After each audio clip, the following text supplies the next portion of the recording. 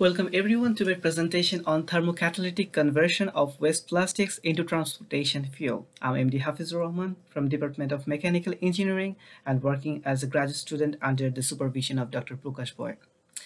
As the background, we already know that current world is facing severe problem with energy crisis.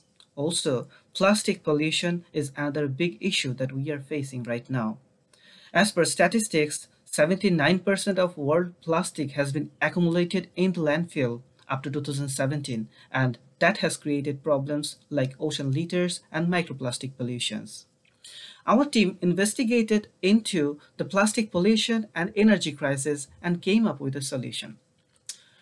Waste plastic can be converted into gasoline equivalent transportation fuels using a thermocatalytic conversion system with ZSM5 catalyst.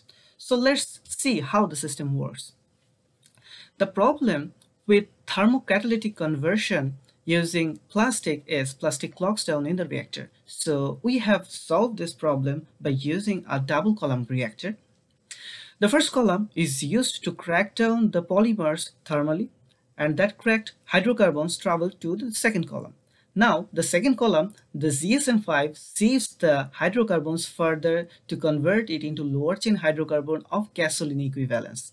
Then, those hydrocarbon travels through our system and goes to the condenser, where the condenser converts it into liquid fuels.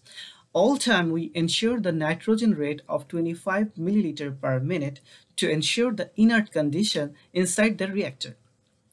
Now, what is the temperature that we should work with our system?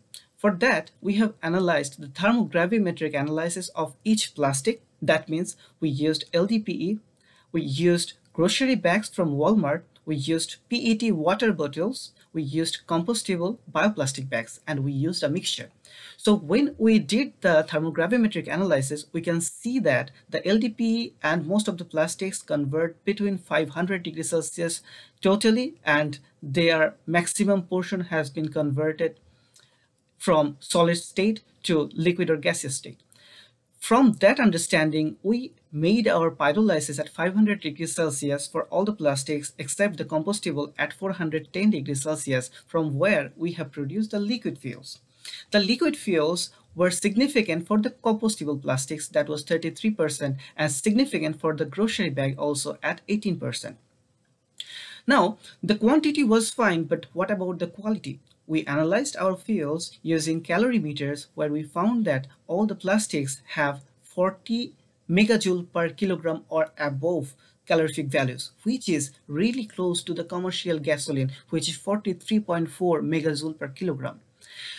Also, we analyzed the quality with ZCMS, where we found that the selectivity produced oil offers is above 90% for the gasoline equivalents. That means the C6 to C12 hydrocarbons. And in fact, for example, the grocery bag produced the hydrocarbons of C9H12 maximum portion, which is equivalent to cumin, and that is used as octane rating booster for commercial gasoline.